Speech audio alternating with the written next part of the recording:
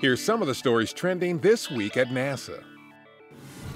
A July 24th update at NASA headquarters featured new surprising imagery and science results from the recent flyby of Pluto by the New Horizons spacecraft.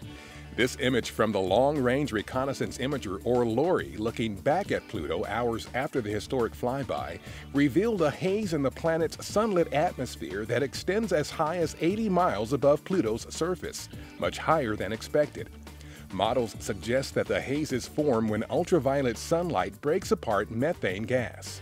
LORRI images also show evidence that exotic ices have flowed and may still be flowing across Pluto's surface, similar to glacial movement on Earth.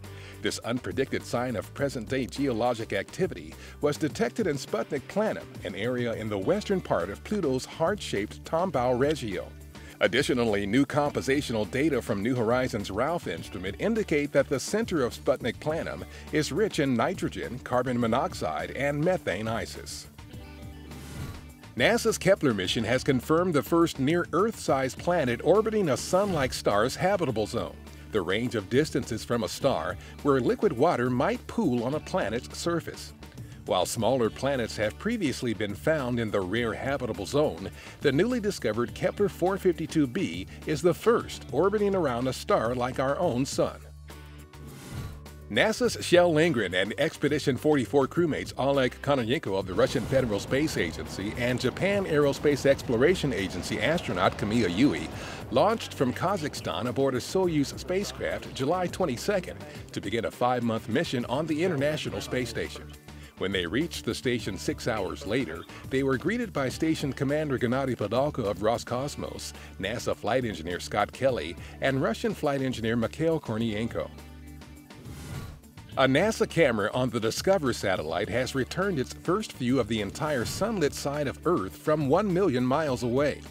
The Earth Polychromatic Imaging Camera, or EPIC, takes a series of 10 images using different narrow bands from ultraviolet to near-infrared filters to produce a variety of science products.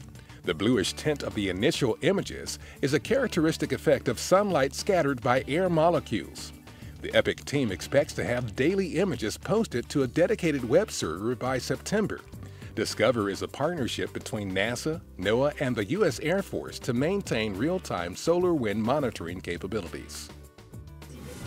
NASA Deputy Administrator David Newman continues to visit NASA centers to meet the NASA family and see the work being done around the country on behalf of the agency.